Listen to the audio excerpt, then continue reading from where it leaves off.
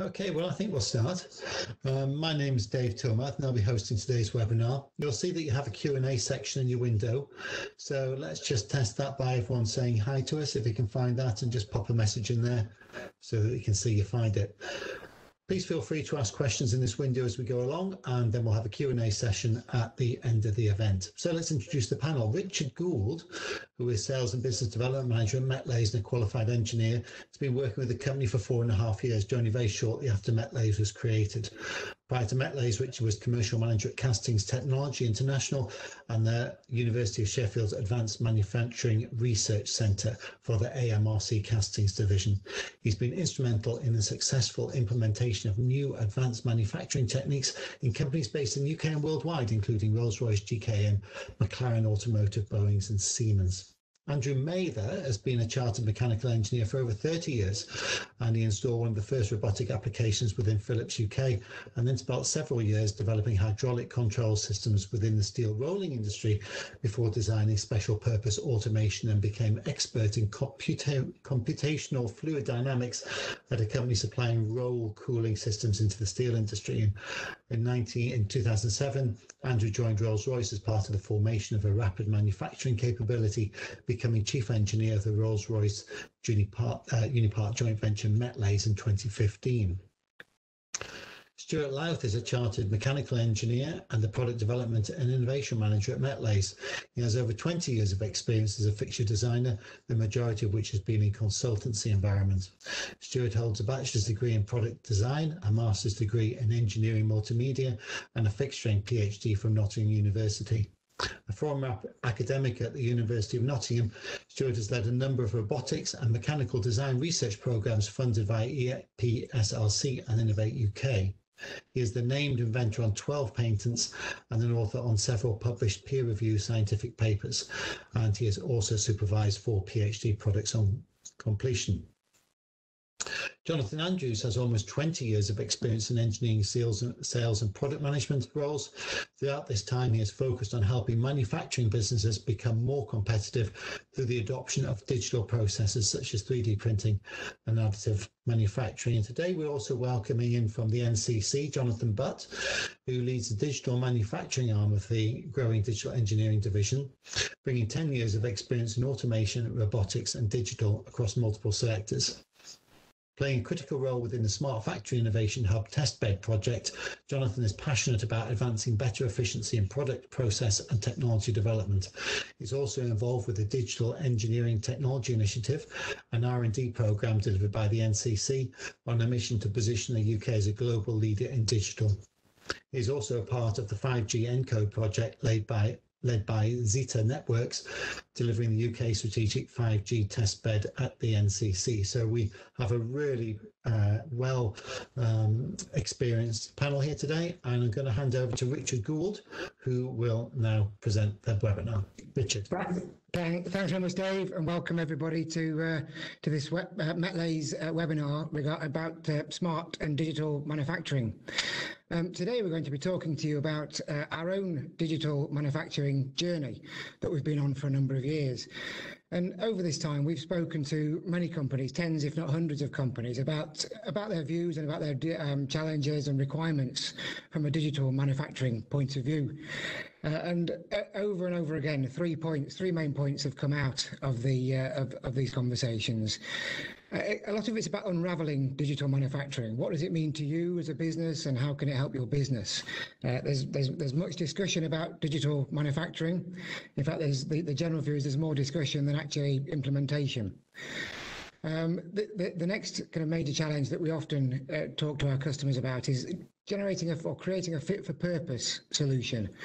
There's many products out there that have been developed for specific requirements, but how can those products be implemented and used to help my business is a common question. And finally, data. Now, it's often said that data is the new oil. Well, it's only the new oil if that data can provide you value. So it has to be actionable, not just collecting data for the sake of it. So within this webinar, we're going to be talking through some of these points and hopefully unraveling some of the digital manufacturing challenges. And without further ado, I'm going to hand over to Stuart, who's going to talk to you about our journey on developing our core digital technology architecture platform. Stuart. Thank you very much, Richard. Right. Guys, thank you. So yes, I'm going to talk to you about the technology behind what we create for our digital fixtures, and the platform that we use to create them. Next slide, please. So obviously MetLase as a company, we are primarily a design consultancy, and that gives us a number of kind of challenges that we face whenever we're trying to create digital tools or integrate electronics and sensing within fixtures. Now, for us, sensing flexibility is quite a challenge. So we need a system that allows us to be as flexible as we can, because we never really know what our customer is going to be asking for next. One day it could be displacement sensing, the next day it could be temperature. We don't know, but we need a system that accepts all of those things. The next thing for us, particularly as a company, is around the speed of the deployment. So we pride ourselves on how quickly we can produce and roll out fixturing.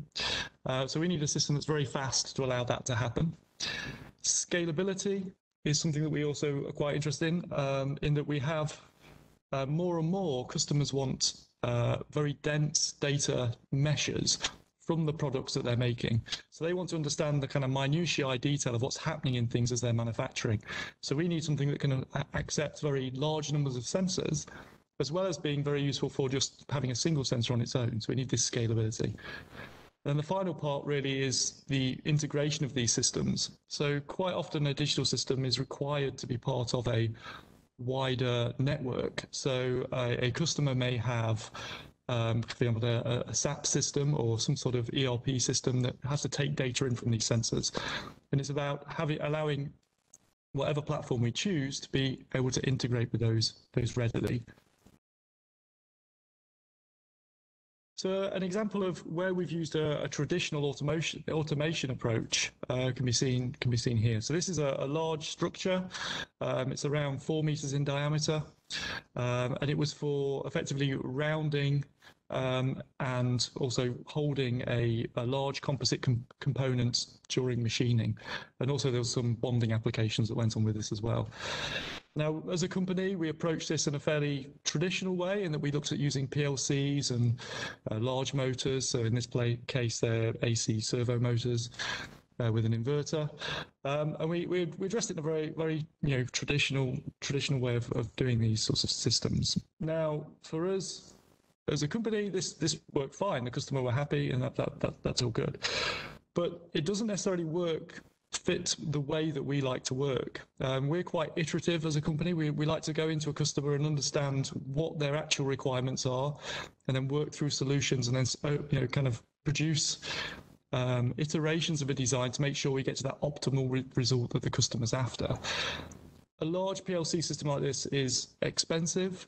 And it's quite slow to implement, and you need relatively experienced controls and electronics engineers to implement these sorts of systems, which doesn't necessarily suit the way that we work. So what we started to do a few years ago was create our own system that suited what we needed, and that's what we're going to look at now.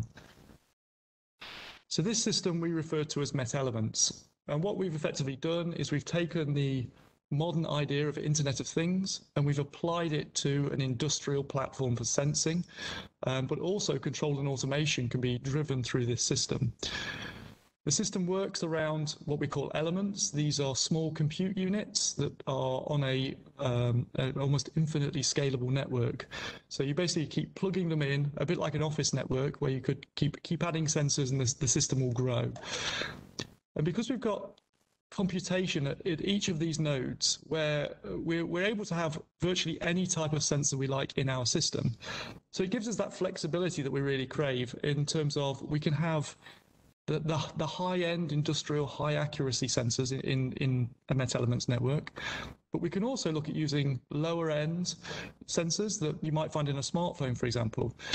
Now these lower-end sensors, because of smartphones, and they have to be almost equally as robust as industrial systems, but generally they're becoming lower price and much smarter, offering much more features than the traditional industrial sensing. And finally, because we use these Internet of Things standards, it gives us this ultimate flexibility of what we can do with these sensors and how we integrate them into our structures. So they work very well with the way that we work as a company. They're very easy to plug in and plug out, so we can go through that iterative process of choosing the right sensor for the right job.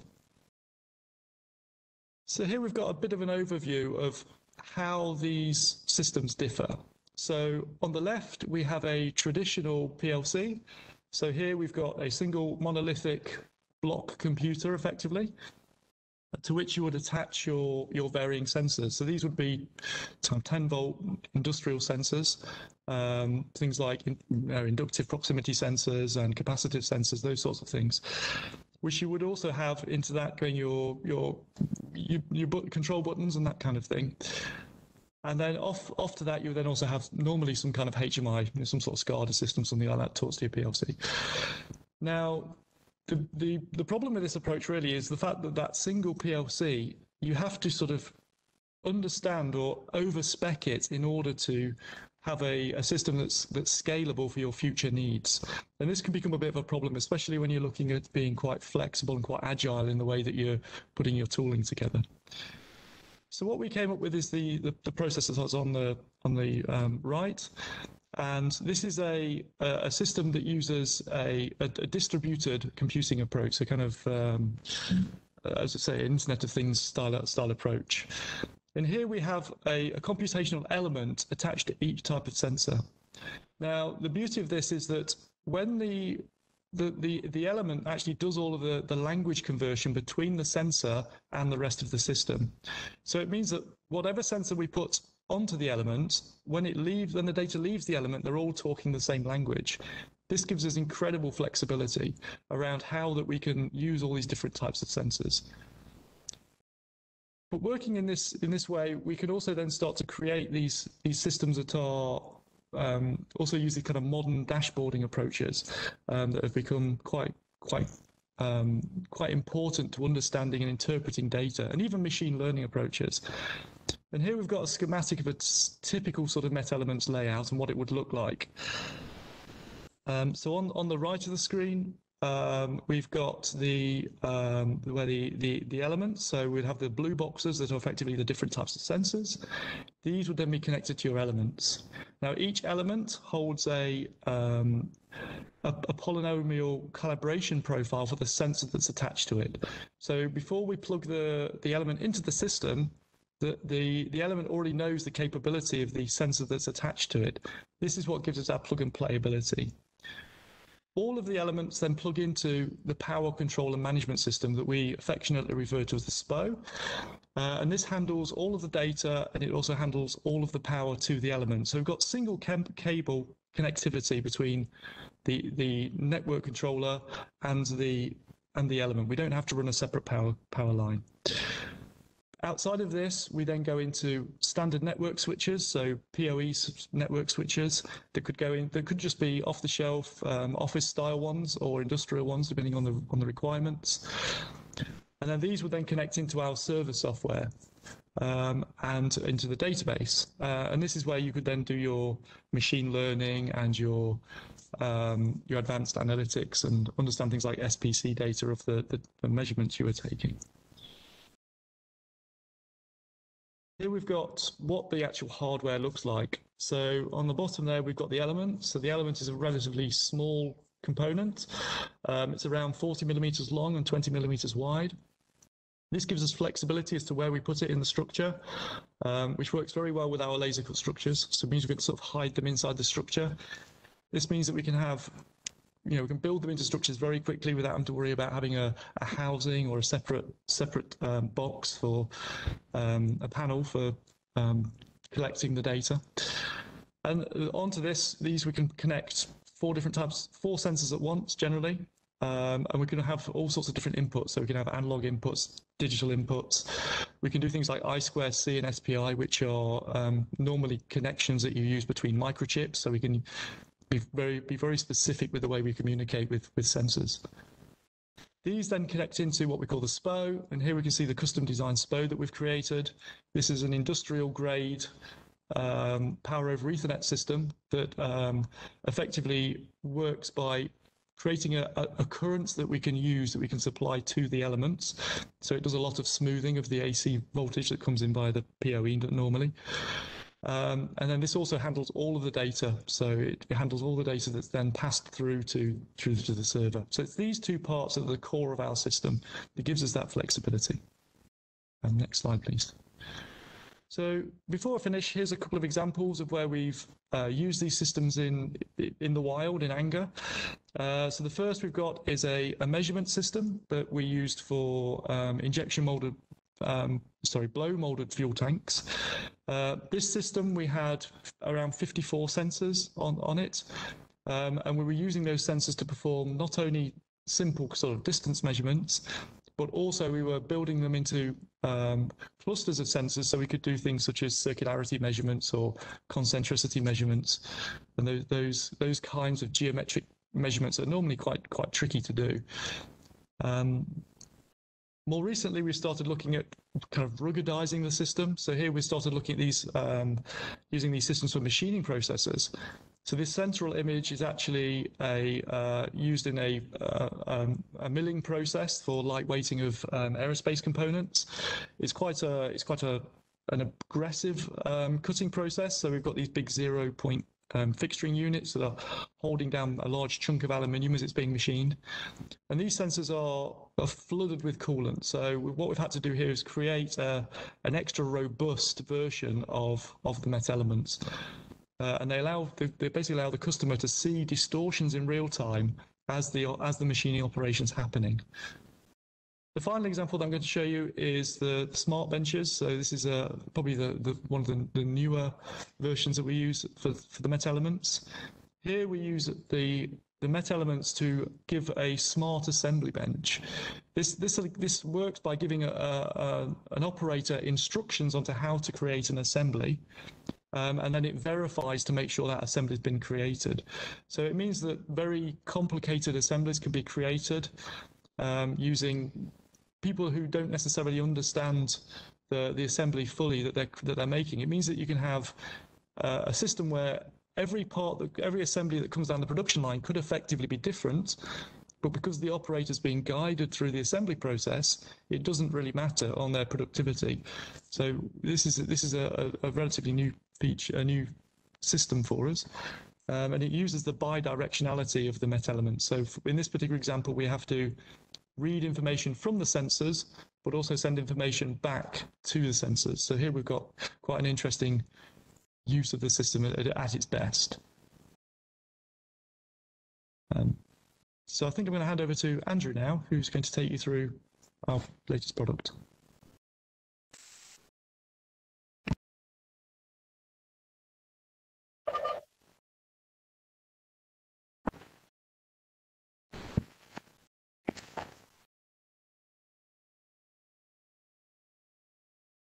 We move on to the next slide. Okay, MetLase has built a reputation on creating innovative solutions to difficult to solve problems, and that's been great, but each one is different, each one is bespoke, and that results in a very complex business.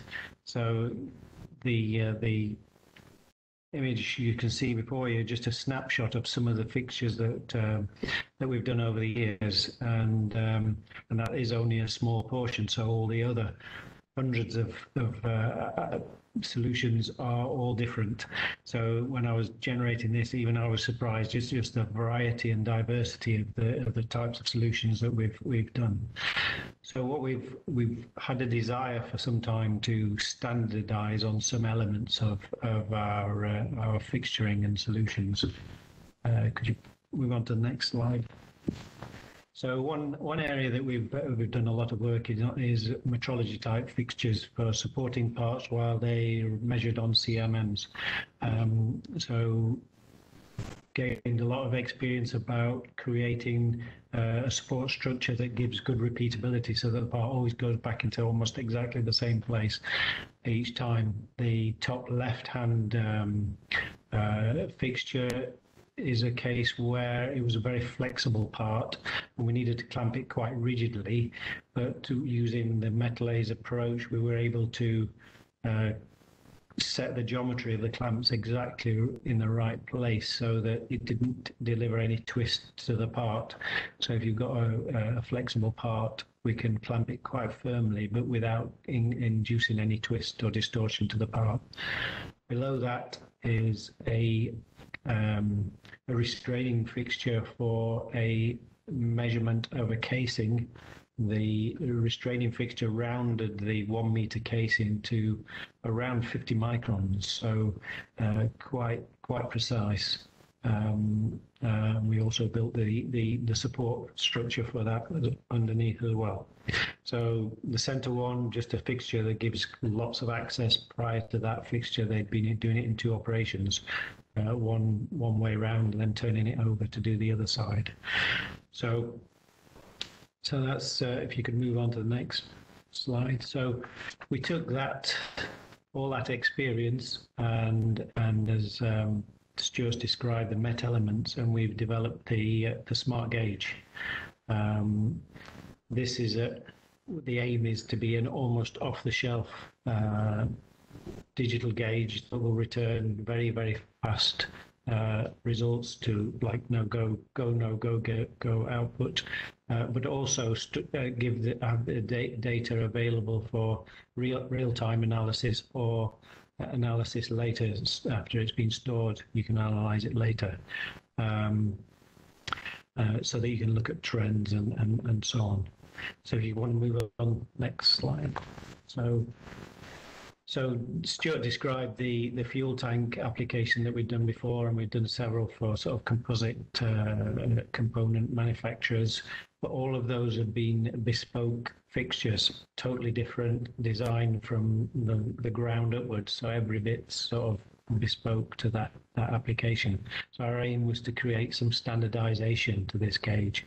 So we went through a series of sprints where we validated in sprint 1, validated different ways of creating a base structure, different ways of creating the top surface of the base in order to mount the towers and the sensors. So we used aluminium extrusions, we used MetLase, the MetLase approach, aluminium fabrications and so on. Took all that learning and applied that to Sprint 2, which was a gauge to measure a composite fan blade. We learned so much doing that we then carried that information and revamped that same gauge as Sprint 3 with lots of improvements to the robustness of the gauges, the stability of the gauges, improved base and so on. And then more recently, we've then taken that learning and applied it to a demonstrator, which is at the NCC, and we'll discuss and look at later. Move on to the next slide. So features of the SmartGauge. We've now got a standardized base. We've got that in sort of 3 sizes. So off the shelf, virtually, we can supply 3 sizes: 600 by 600, or 600 by 1200, and a 1500 by 750. These are sizes we think are going to cover most applications, but I'm sure there'll be some come along and require us to tweak that, but that won't be a problem because it's sort of easily modified to a different size.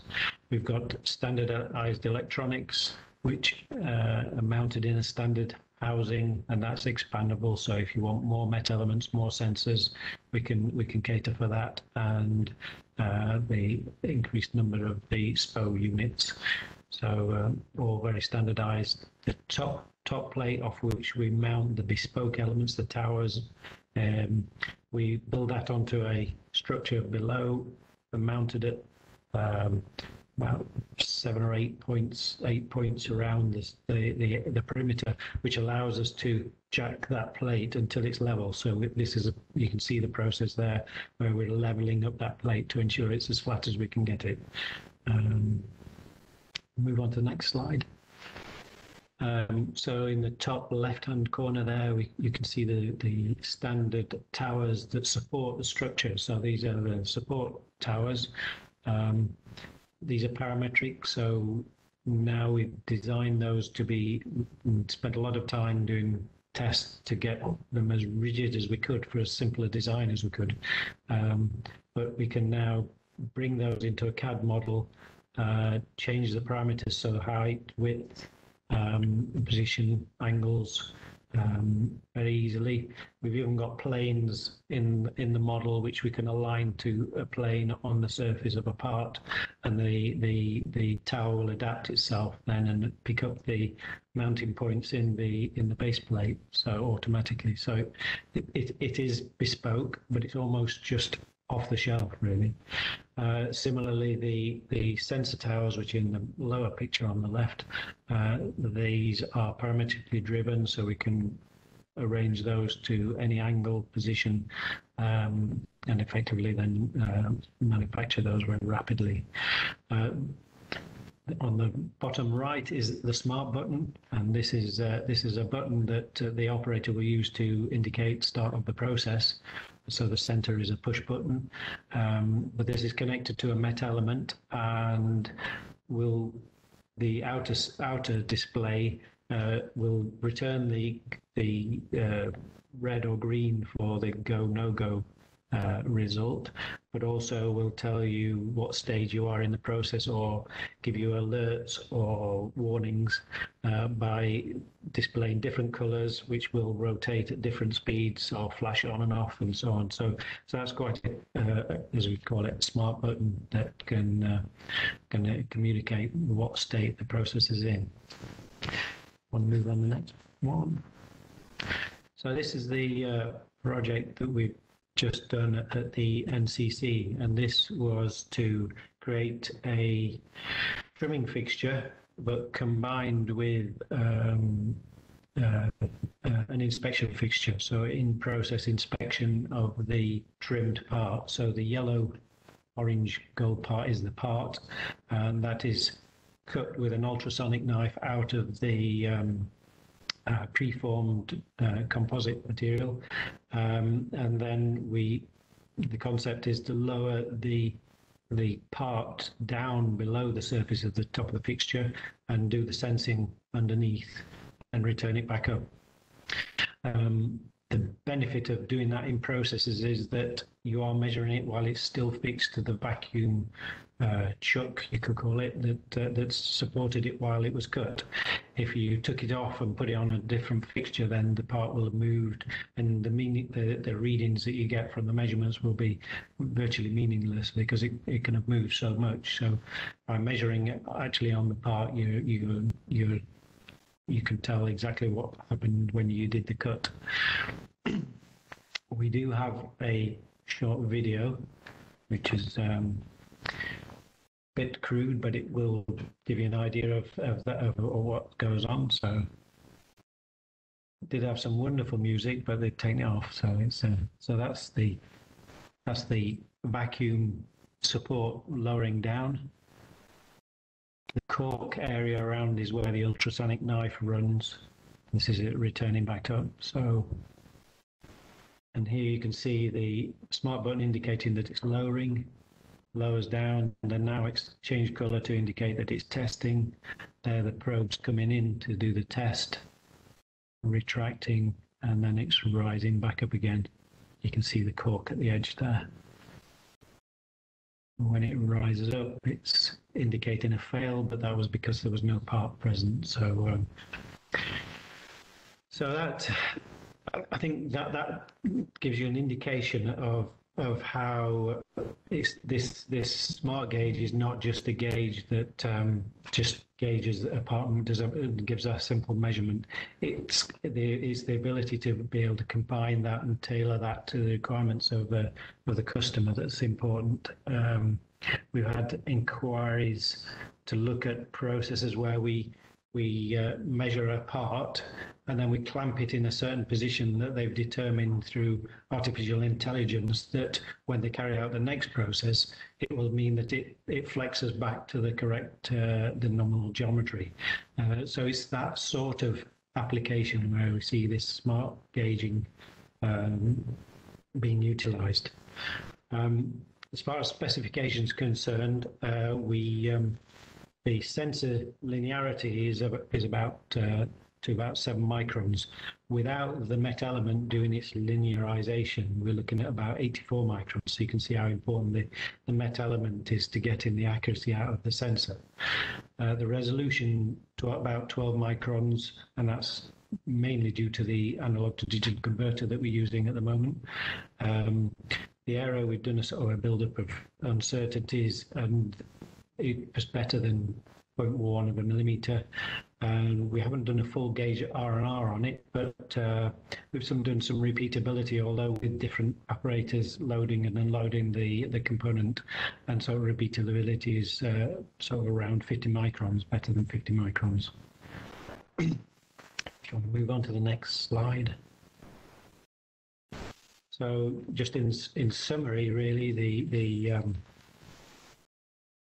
the smart gauge gives you a very quick, very rapid measuring measurement, returning a go, no-go output, but at the same time, just be switched into the dark.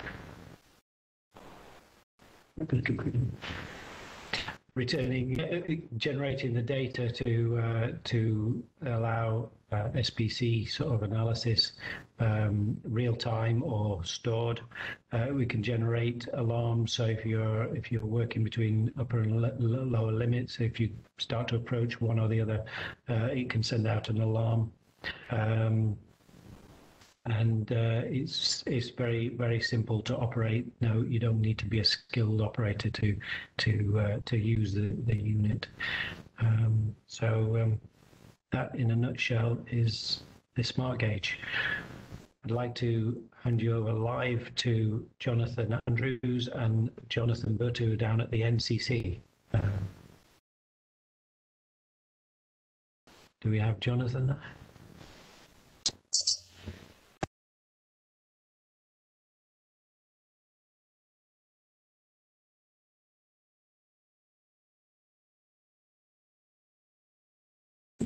Just waiting for Jonathan to turn his camera on. His microphone is being turned on, so we can hear you, Jonathan, down at the NCC.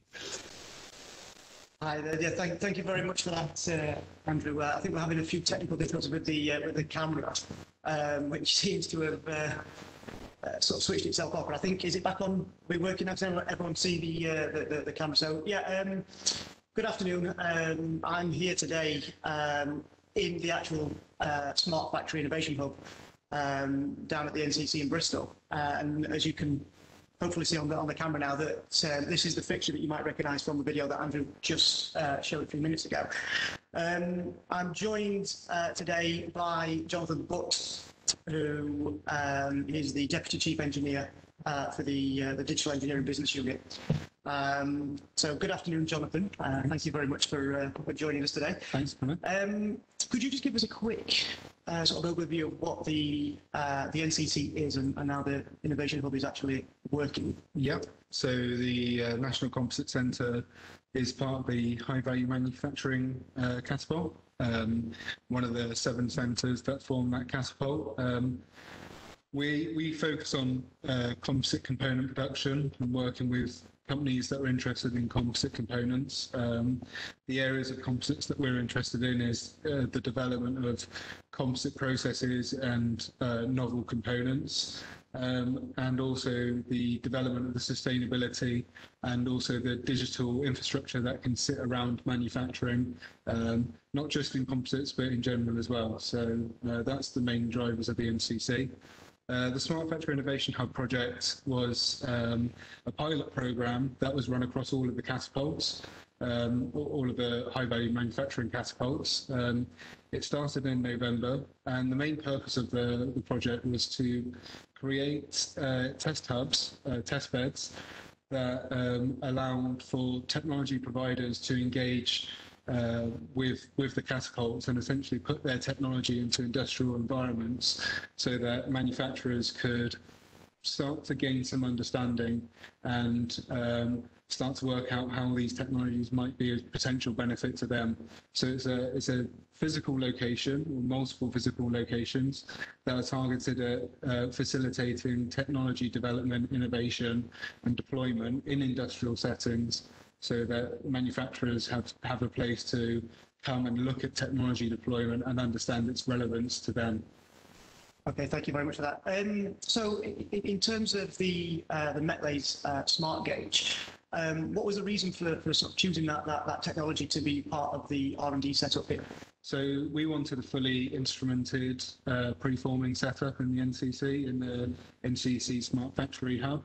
So as part of that, we already have an instrumented preforming setup, but the trimming process predominantly is not instrumented in industry.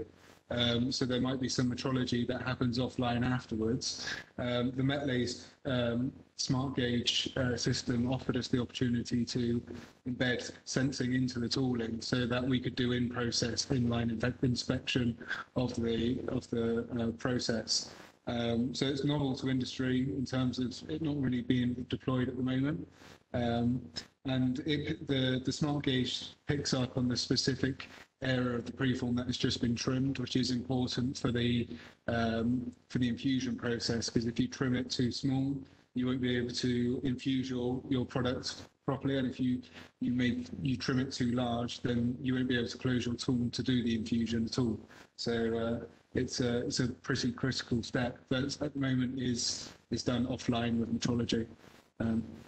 Okay, so I mean, in terms of the sort of setup and everything, what sort of common challenges do you kind of face from your members with regards to smart and digital technologies? So our challenges are very similar to the challenges that Richard spoke about at the beginning of the presentation.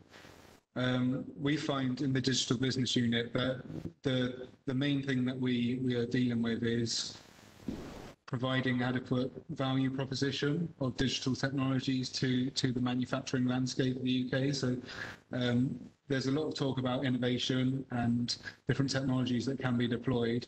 How do businesses go about identifying which technologies are right for them? And then how do they make sure that those technologies are actually appropriate and that they're going to deliver those benefits? So very, very similar to what Richard was saying about unraveling and I can't remember the term Richard used, but making sure that technologies are relevant or appropriate. That's absolutely, where we're working and where we're seeing the challenges as well.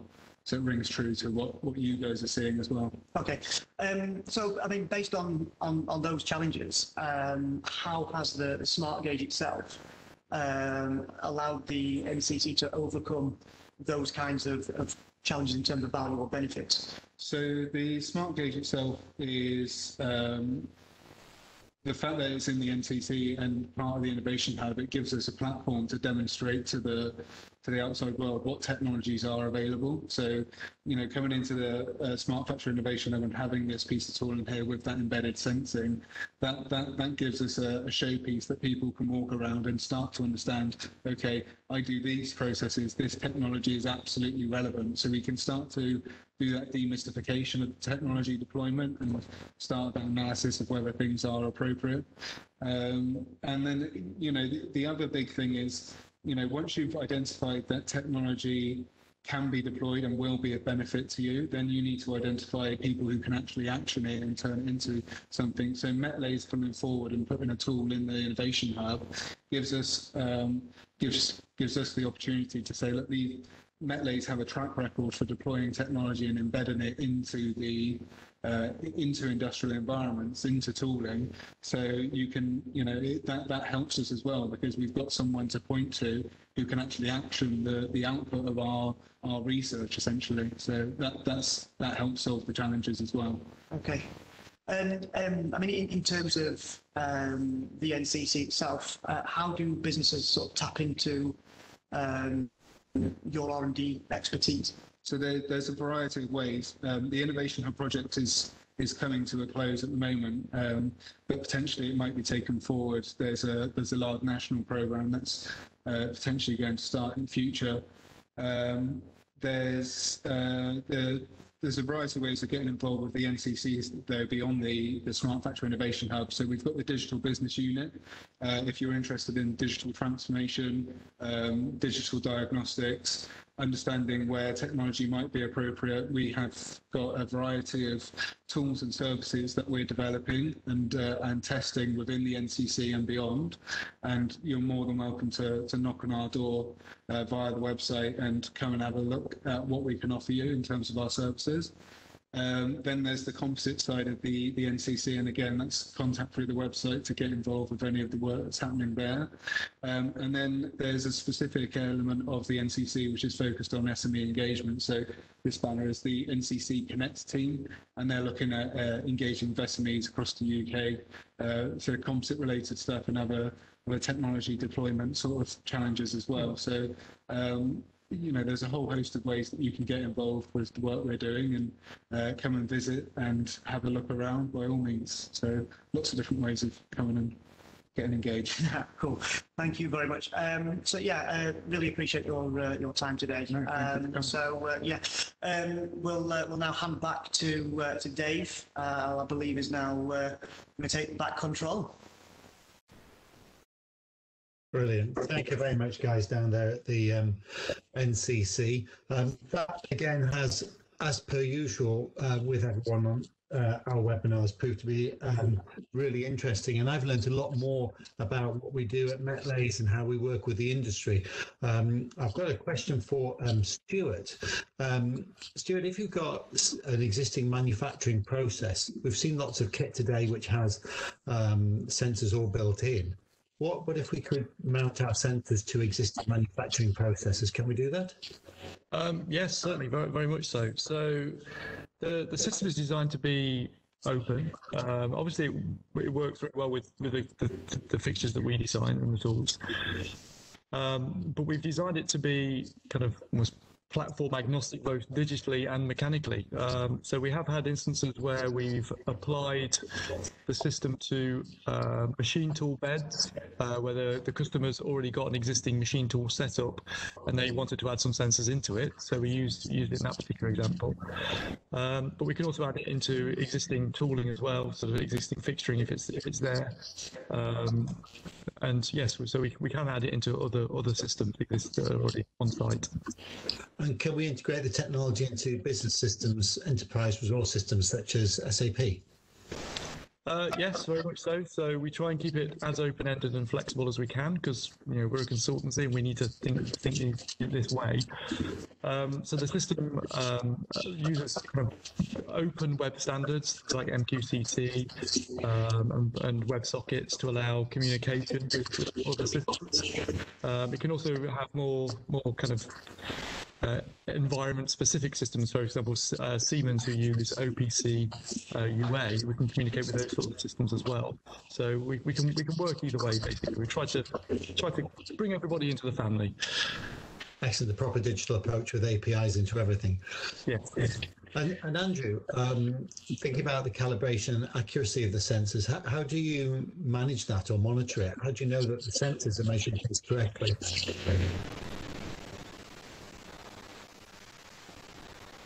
On the front of the tower, this allows us to use slip gauges to calibrate the sensors, so we can calibrate the sensor, and that's where we get the good linearity, and also ensure that the sensors read in the correct value. We then have to calibrate the whole fixture back to some reference. So and that depends on, to some extent, will depend on what the customer wants as to how far we go in that calibration process and traceability and so on. But, that answers the question. Yep, lovely. Thank you very much. And Jonathan Andrews over at the NCC, we saw the Smart Bench there. Is that available now for our customers to get their hands on, or does it have some way to go yet? Yeah. I mean, in terms of technology, we are here to sort of help scope those projects. It's readily available to start talking to us right now. So yeah, if there's anything of interest from the webinar and you want to try and talk, then yeah, please contact us. Lovely. Richard, can I pass over to you now then? Sure thing. Thanks, Dave. Thanks, everybody. And thanks to our audience. I hope you found that to be informative and interesting and insightful. The last message from us is really the one on the screen: challenges. We've spoken a lot about our technology platform, our standardization, but also, as Andrew said, we still have this strong heritage in solving multiple different engineering problems. So if you've seen anything today that you think could be relevant to your business, or if you think we could develop something relative to your business, then do what it says on the tin and challenge it. Get in touch. The sales@metlase.com email comes to myself and Jonathan and a few of the others in the team, so we can get the engagement going very, very swiftly. So yeah, please do challenge us. Great. Thanks for that. We've got the next webinar coming up on the 22nd of July.